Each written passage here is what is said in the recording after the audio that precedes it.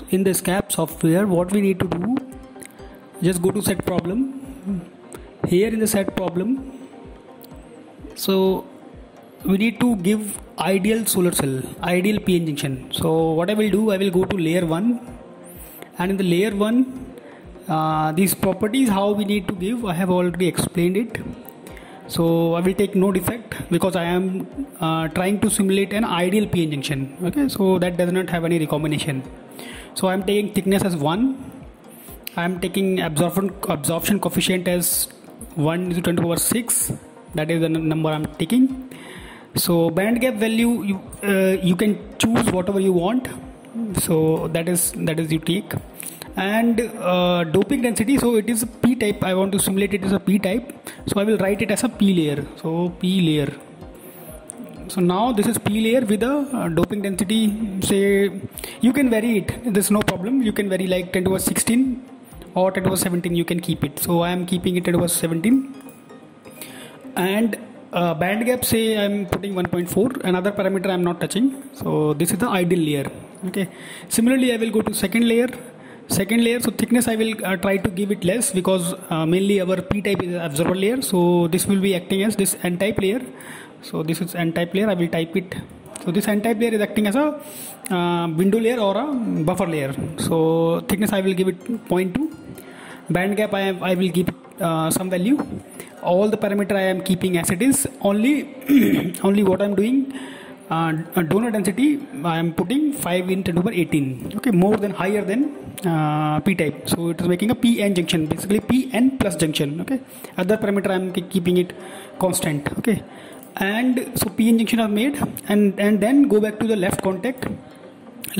Select flat band, make it flat band. Okay, so click on flat band. So this is a flat band, and the SRV, surface recombination velocity, should be low as possible. So for they should be low for reduce surface recombinations. Okay, so what we have taken, I have taken is 10 for electron and hole both. Okay, so 10 is I have taken 10 centimeter per second. Okay, similarly the front contact also flat band, and this SRV is set to fix at 10. Okay, now this is our ideal solar cell.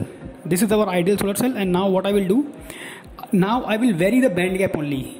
On, and we'll see how the performance is coming out. Okay, so P and both are homojunction.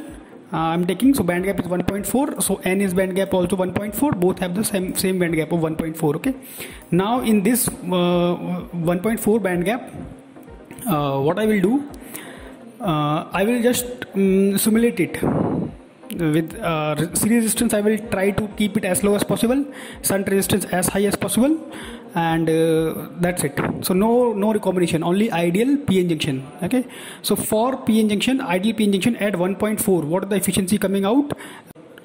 VOC is some value, GSC is some value, fill factor is some value, efficiency is some value, 32.993, that is 32.93. Okay, so this is one particular band gap. Okay, now in this same layer I will go, I will vary the band gap 1.5. Okay, band gap P layer 1.5, band gap N layer 1.5. I'm not varying any other parameter, I'm just varying the band gap only. Okay, so now I will again simulate it. And now I will observe what is the performance parameter it is showing. Okay, so let me check it out. So the efficiency is coming 31.44. The VOC parameter, GSC parameter, fill factor parameter, all those parameters are shown. Okay, so this way what I will do, I will vary the band gaps from say 0 to 3 EV, 3 electron volt. But at 0 it will not simulate out. At 3 electron volt it will not simulate out. It will show conversion error. So from one particular band gap value, say you take the band gap value of 0.3 to 3.3 or something like that. Okay, something like that. So in that range you vary this IV curve. You can see I have shown you 3 different values. I have shown you that 3 different values. The simulation is running out, and after simulation completion you can see out our IV parameters.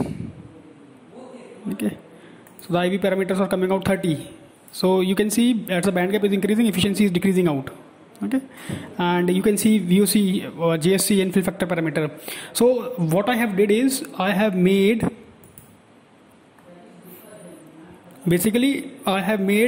a table for different band gap, only varying the band gap for P and both. I have generated a table like what are the VOC, what are the JSC, what are the fill factor, what are the efficiency for different band gap values. So up to I have moved up to 3.2. Okay, so I have moved up to 3.2. So up to 3.2, this efficiency plot is being shown. Okay, from this table, from this data, I have now drawn VOC as a function of band gap, JSC as a function of band gap, fill factor as a function of band gap, and efficiency as a function of band gap. You can see if I just show you.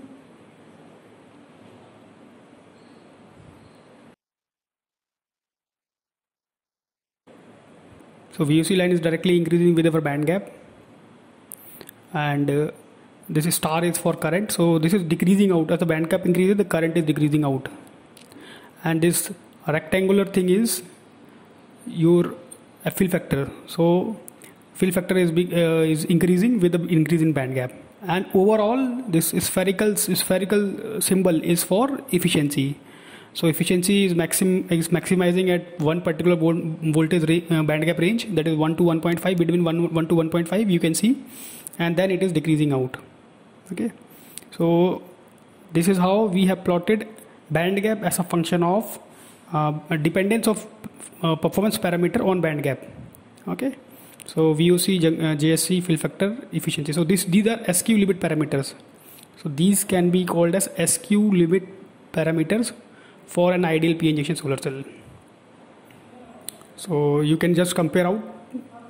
So you can just compare out these value. So where the efficiency is maximizing, our efficiency is maximizing at a point 33.46 at 1.4. Okay, so 1.4 band gap value. So you can do what you can do. You can put out 0.3, 0.35, then 0.4, like that. You can like take a more precise value also, and then you can plot a more precise plot also. So that is about how to plot SQ limit parameters, SQ parameters from our simulations. So you can use